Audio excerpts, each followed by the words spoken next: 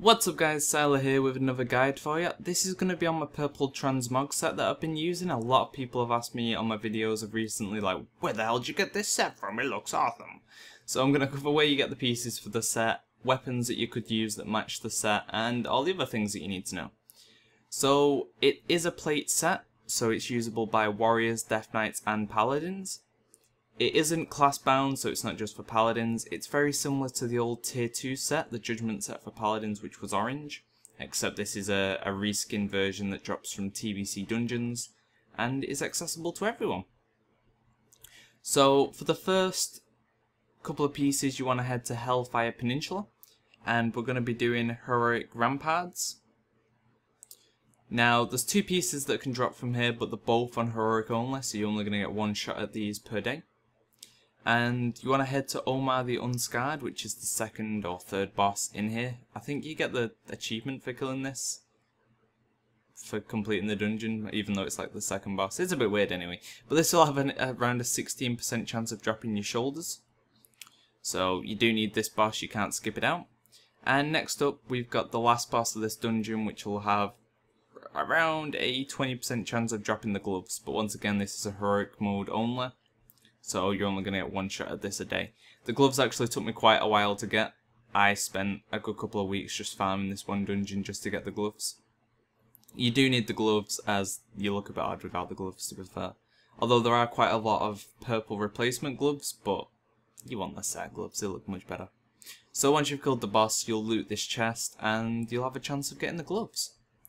The next place we're going to head to is Blood Furnace, which is just up the ramp in Hellfire Peninsula.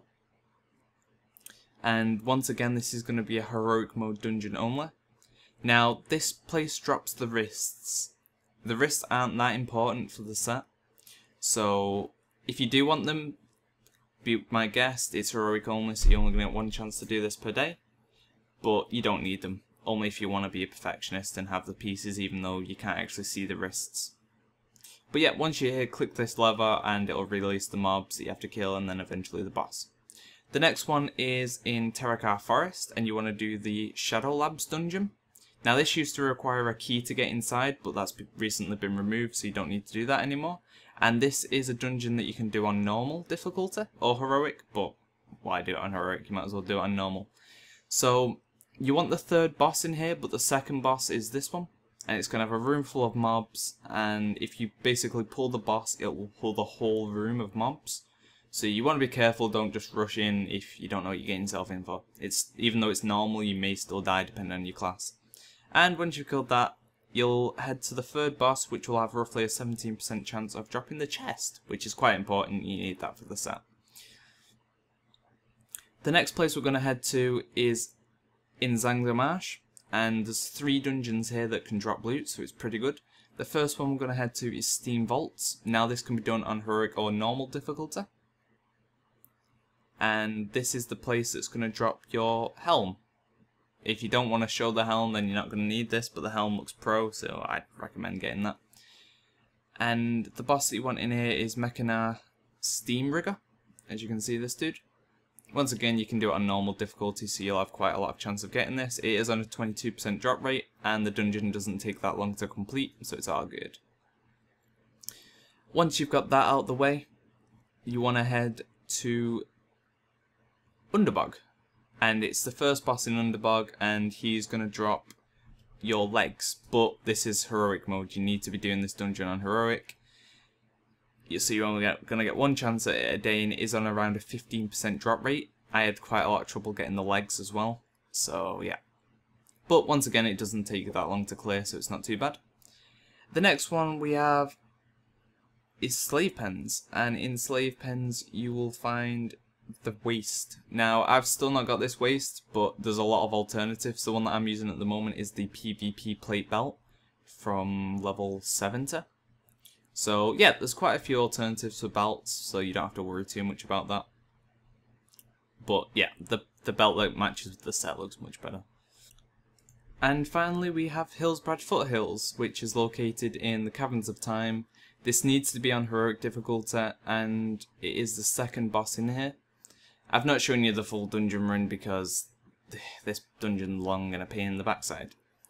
So once again, this drops the boots. There are a lot of alternatives for boots, and because the set is like a skirt basically, you can't really see the boots, so this is one of the pieces that I've skipped out on.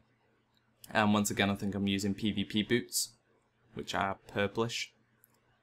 So yeah, now to run through this dungeon you have to don't forget to pick up the bombs and speak to the Drake, and you have to fly around and basically say Thrall, and it'll be, once you've freed Thrall, on your way out, the captain will confront you and you have to kill him. That's the boss that will drop the boots.